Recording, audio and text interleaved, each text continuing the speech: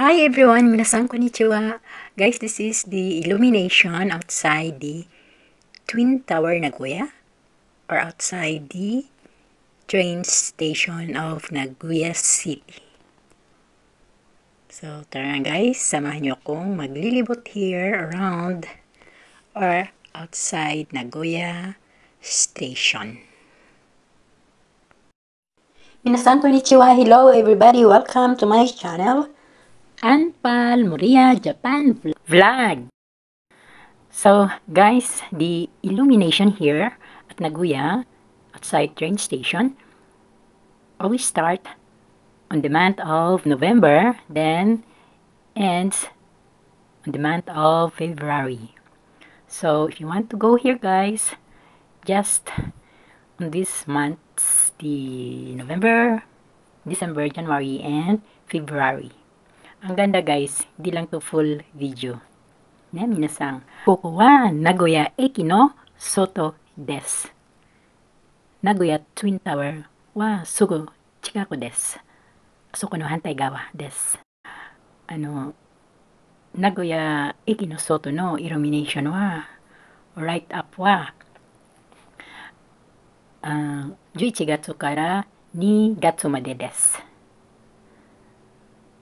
少しライトアップですね。けど、ショート、短いビデオ動画だけです。全部撮らなかったね、この動画に。So guys, enjoy walking with me outside Nagoya Station and outside Nagoya Tower. に皆さん、ここも Twin Tower の外です。Nagoya Twin Tower。あれNagoya Twin Tower des. So dito guys, as you go out from the station, you can see this beautiful illumination. And there are so many branded stores guys like Louis Vuitton, etc. etc. While walking, you can see those branded stores. And there are so many restaurants here guys, you know. There's also a Starbucks outside the Meitetsu line station. But this particular place, guys, is in front of the JR80 station. You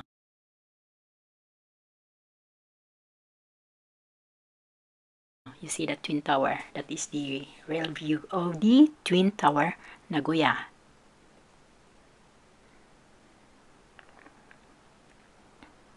So, ganyan ang itsura guys sa mga light up. You see that? Louis Vuitton store guys. Nandito ako sa labas. So, ito yung mga trees guys na may mga lights. Diba? Ang ganda. And yan ang Twin Tower Nagoya. That is the Midland Square. Diba guys? I have a video na dyan sa Midland Square. Yung pinakatuktok at the top of Midland Square. I was there before at makita ang buong Nagoya.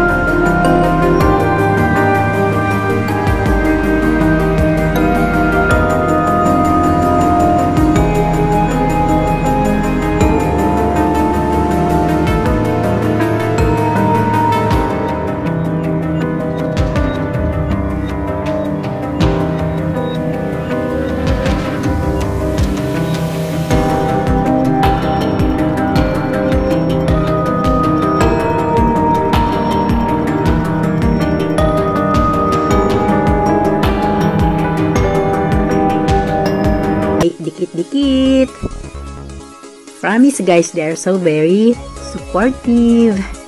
So, kung di pa kayo dikit, di pa kayo connected, let's dikit-dikit and connect them. Thanks for watching guys. Minasan domo arigatou gozaimashita. Channel登録お願いいたします。